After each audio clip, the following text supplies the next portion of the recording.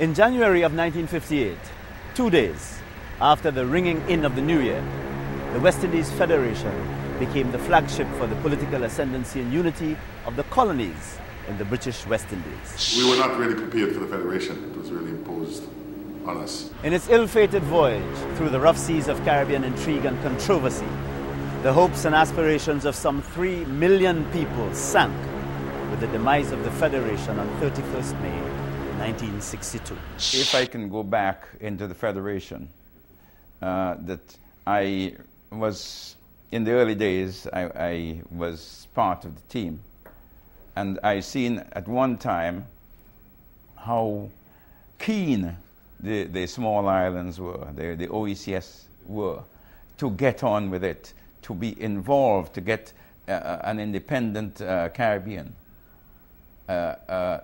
Once they had got the stronger, more involved in the governmental process, once they got more power, they start looking inwards rather than outwards. The feeling was, there was one view that perhaps if the Federation had started off as an independent federal state, that might have attracted some of the more senior politicians to participate in it. If the politicians really give the people a chance, we'll be much further ahead than we are. Nevertheless, the resulting emotional ebb was but short-lived, because it was from this hopeless wreckage that Caribbean peoples emerged with renewed vigor to rebuild their ships of state and chart a fresh course towards the socio-economic and political destination of their dreams.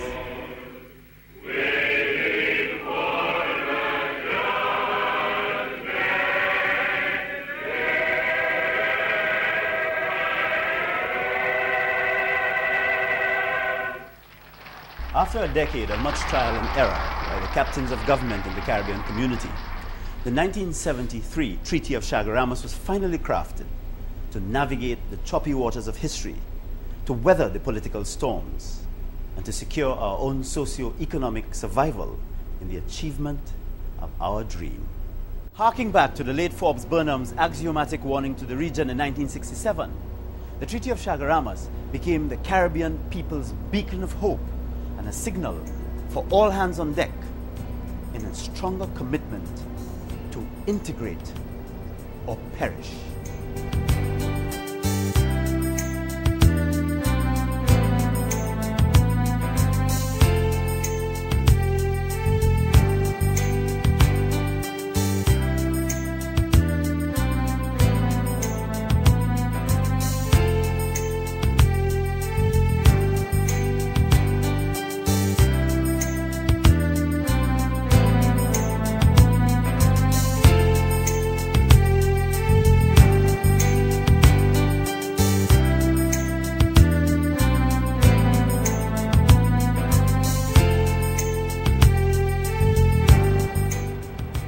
It was common knowledge that the breakup of the West Indies Federation created waves of frustration and suspicion among regional leaders.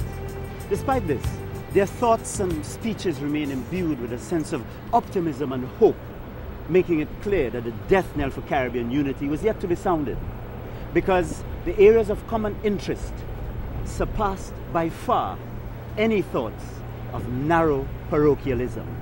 The first is the need to deal with common services that existed before Federation and would have to continue after Federation. The University of the West Indies, the Caribbean Met Service, the Shipping Corporation, all of which were important parts of the region. The first Prime Minister of Trinidad and Tobago, the late Dr. Eric Eustace Williams, braved the unpredictable political climate and engineered the recommencement of the integration process. He was convinced that the gathering of forces of Caribbean history would wash away the debris of suspicion and rancor. Evidently, even though Federation had collapsed, the idea of Caribbean integration did not end. And here I think Dr. Williams' view of the region became so central to this. Several Caribbean countries were aligned with a metropolitan power, or many more than are today, that did not give them the room, the flexibility to choose who their partners will be.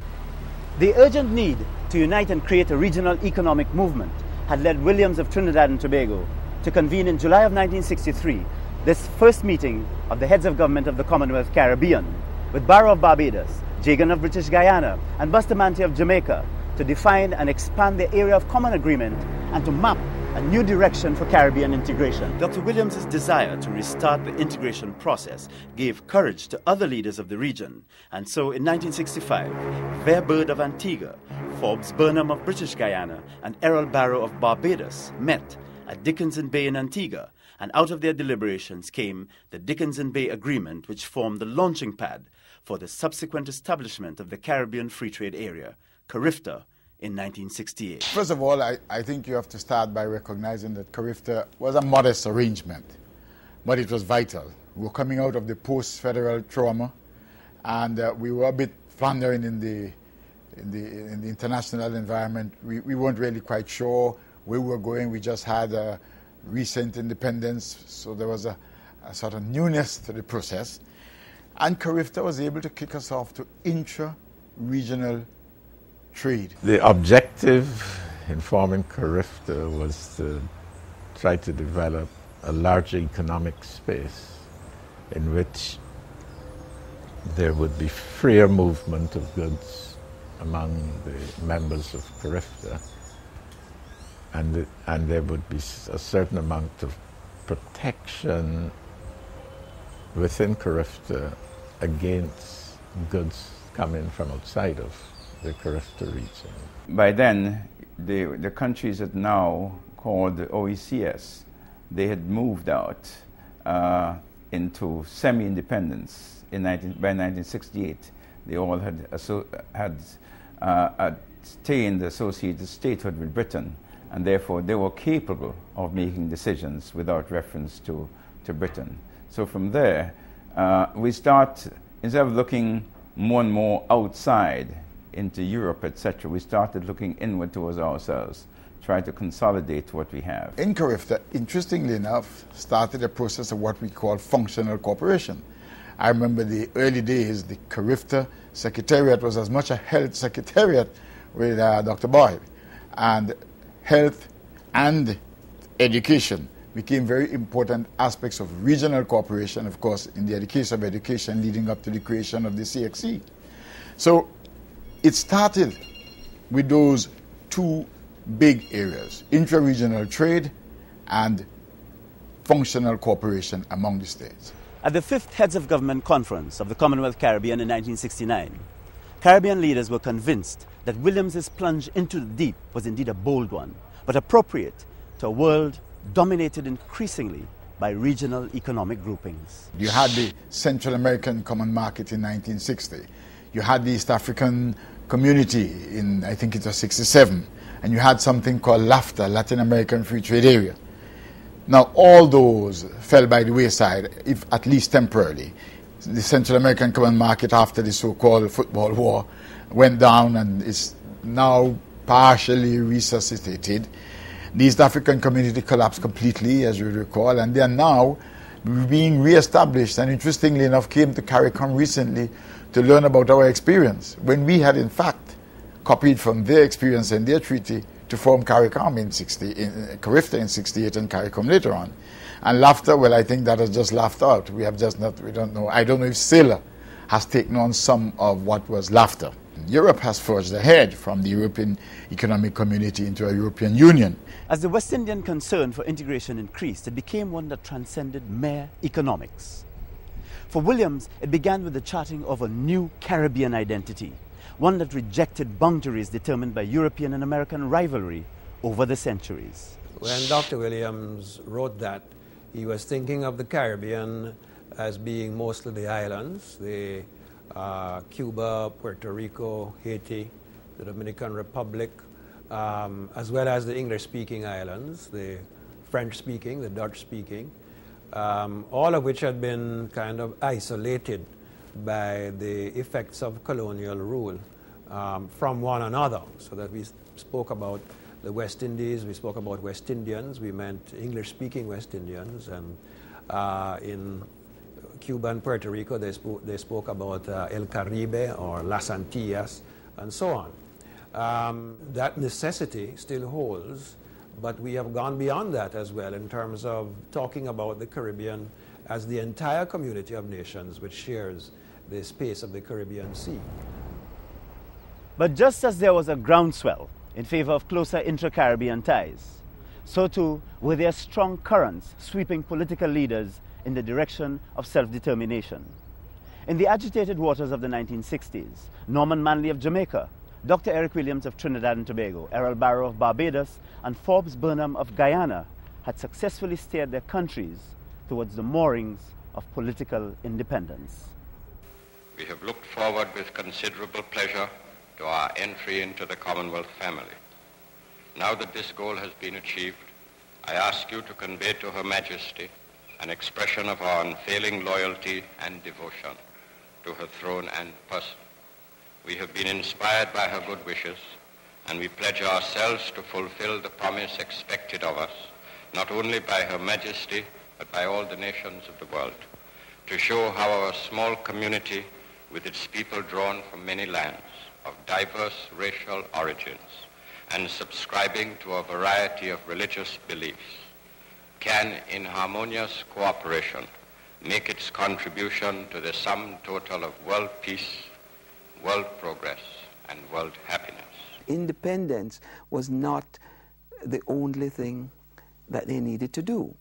Now they had to have diplomatic missions, they had to negotiate trade agreements. Many of the agreements that they inherited were agreements that they had when they were part of the British Empire. Now they had to renegotiate those. So there was a need for continued working together in the region. And so this was part of the impetus, it seems to me. At the same time, the independence movement influenced the architecture of the regional movement because federation or political unity was removed from the agenda. Any integration movement after that had to occur in situations that did not include political unity. So this, I think, was really the impact and the continuing, frankly, impact of the breakup of the Federation.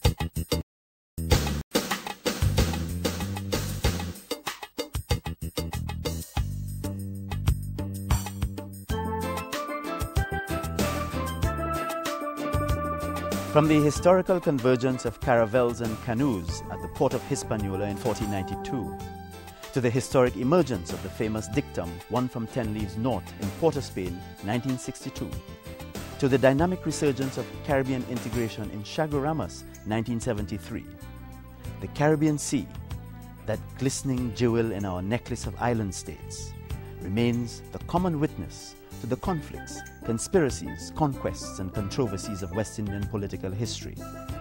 Long seen as a separating element, the waters washing our shores began emerging as a symbol of Caribbean integration. They no longer divide us, but join us. The Caribbean Sea, whose tides are as similar as the traditions, heritage, and history that we all share, represented the dream, the driving force that led to the Treaty of Chaguaramas and the creation of Caricom, the Caribbean Community and Common Market. This Caricom will exert a growing influence upon the lives of its people, although they are located over vast expanses of sea and land. That influence will be an amalgam of attitudes, of thoughts, of economics and psychology that together should truly liberate us, making us feel less as trespassers and more as full participants in the world's field. Caricom, in a word, will provide the dynamics to propel the new Caribbean man. In the 1970s, after the oil crisis, etc., things really started getting a little rough for the Caribbean. And one thing that was fortunate for us is that Willie DeMass came aboard around that time, and he started writing a number of articles. He hastened the pace, and we had other institutions coming into play. We had the Caribbean Development Bank, we had the Caricom Secretariat established, and we had persons like Willie DeMass and Alistair McIntyre and those persons who really pushed the politicians along. And they moved from Carifta into Caricom, and the whole process started getting deeper and wider. They said that your young men shall dream dreams, your old men shall see visions. I'm seeing the vision. I accept my age. I am seeing the vision of a real unity in the Caribbean arising out of this Treaty of Chaguaramas. We must think, first of all, of our countries as part of a greater whole, each one part of the greater whole. We must think of our resources in their totality. The high literacy of Barbados, its beautiful beaches, the high intelligence of its peoples, the entrepreneurial skills of Jamaica, the beaches, the bauxite, the imagination of the peoples of Trinidad and Tobago, their oil, the dense forests of Guyana and its mineral resources. All these, I contend, are the resources of the Caribbean. And it is incumbent upon us, if we want progress, to stop considering ourselves as a number of separate units. Caricom has been recognized internationally as one of the big successes of regional integration movement.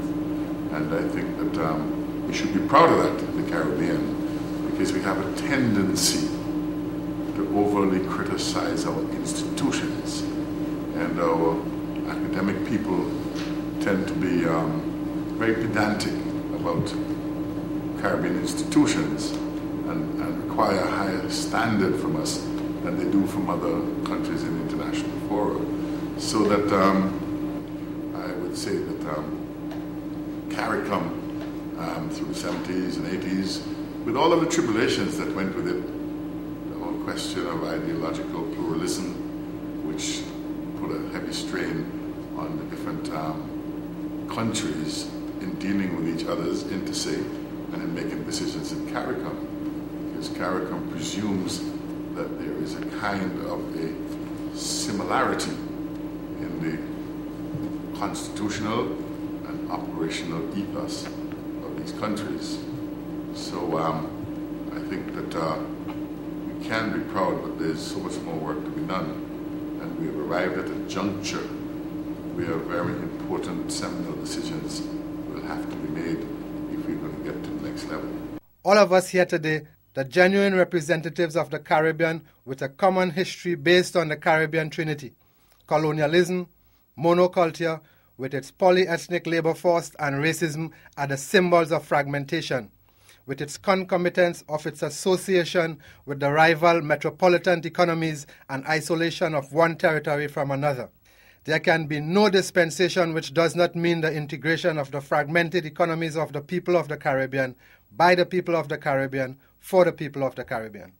But clearly, the statement is one of a serious prophet, as the great Dr. Eric Williams was in fact seen in the region and internationally. So I think it is very clear that over the years we have spent a lot of time trying to build ties in international arena, and we have not looked inwardly to some of the strengths that we have.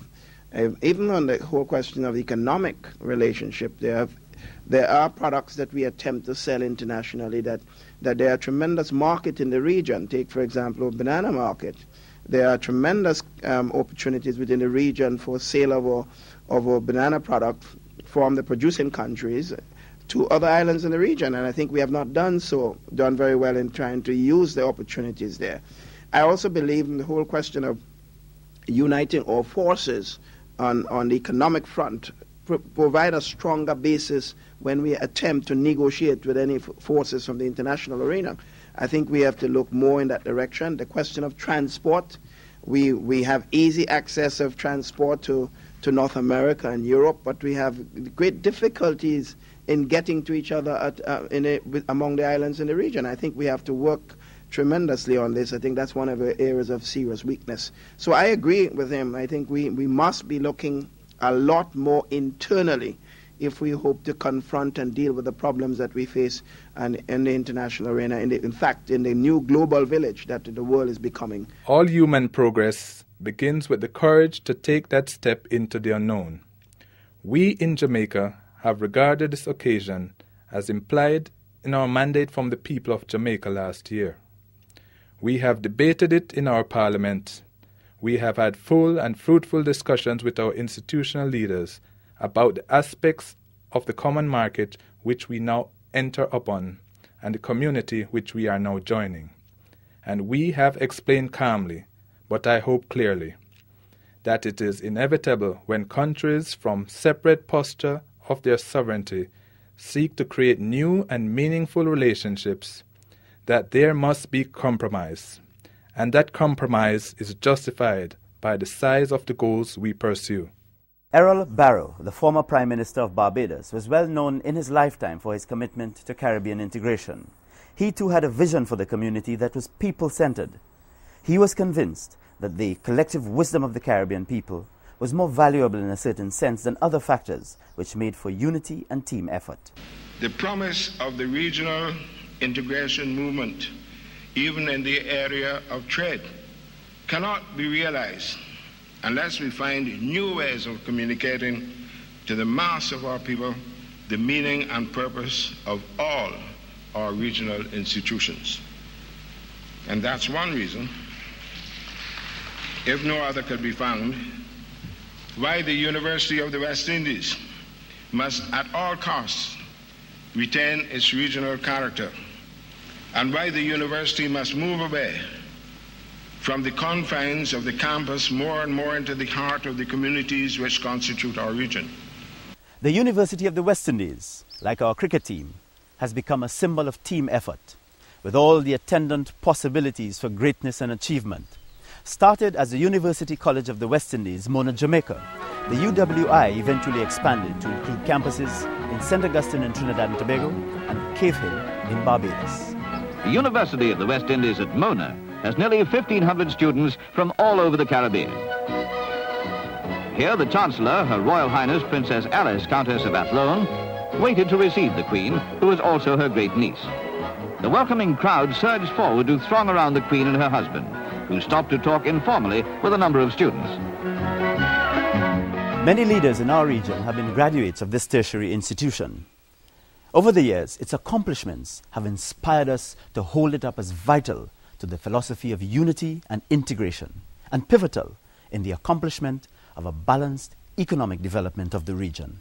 The Imperial College of Tropical Agriculture, Trinidad, must be regarded as a federal institution destined to play a major role in the economic future of the West Indies.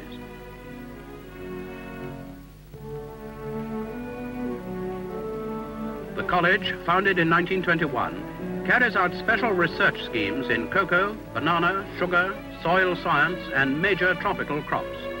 Students come here from all parts of the Commonwealth for training in methods of agriculture. Well, the university existed before even the movement and was part and parcel of the whole movement towards political independence, regional identity, and so on. But the university itself became a part of that thrust towards regional integration. If you recall, the studies that were done on integration during this period, the Brewster-Thomas study, the work that was undertaken by Sir Alistair McIntyre, much of the thinking that preceded this movement occurred within the university. I recall when I was on the faculty in St. Augustine in 1966-67. Several members of the faculty there, including Sir Alistair and so on, were going around Trinidad talking about economic integration. As I said, the studies, the New World Group, talked about what they should do. So the university, I think, provided the ideas, it provided the recommendations for the structures, and individually, people like Sir Alistair, through his contacts with Mr. Dimas, and through that, of course, through Dr. Williams, played significant role throughout this period. I think the people usually have been ahead of the leaders. For instance, our integration movement, we speak about integration movement, didn't start in the 1960s. We formalized it. But before, the people were moving. There was freedom of movement of peoples. The interaction of peoples moving from one area to the other, from Barbados to Trinidad to Guyana to the Caribbean, it's been there long before the politicians gave it a name. It's the politicians, in trying to formalize that sort of thing and restructure it, are in fact impeding what was already an informal movement that we've known over the years.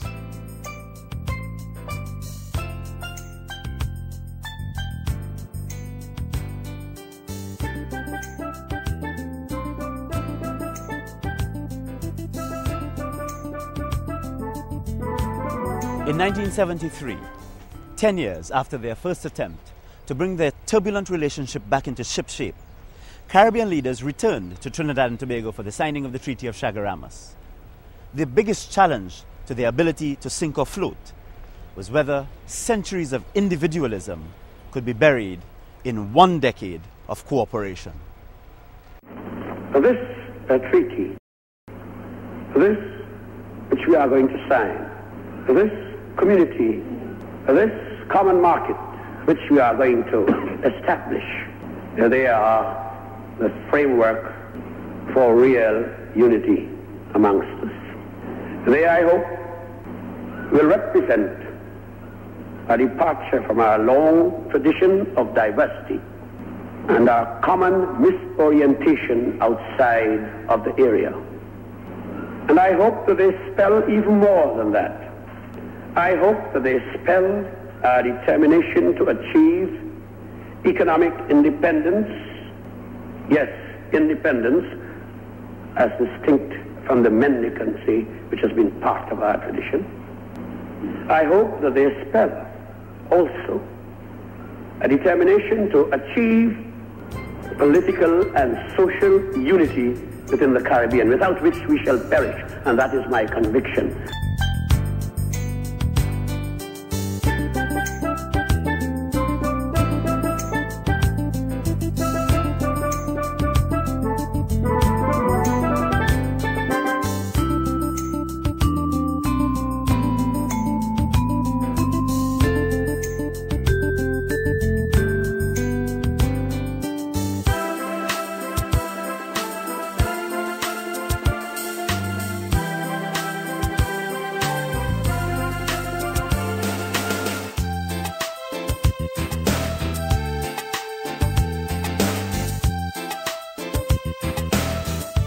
These are my personal views.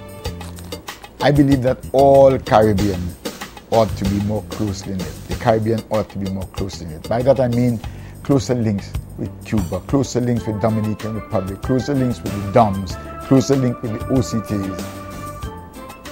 I believe closer link with Puerto Rico, closer link with the Caribbean as a region, in my view, need to be more closely linked up.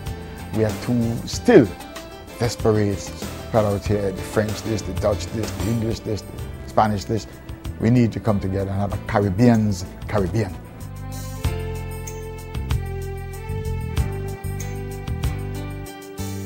This television documentary was based on the book Integrate or Perish, Perspectives of Leaders of the Integration Movement, 1963 to 1999, edited by Professor Kenneth O. Hall, Pro-Vice-Chancellor and Principal of the University of the West Indies, Mother Campus, Jamaica.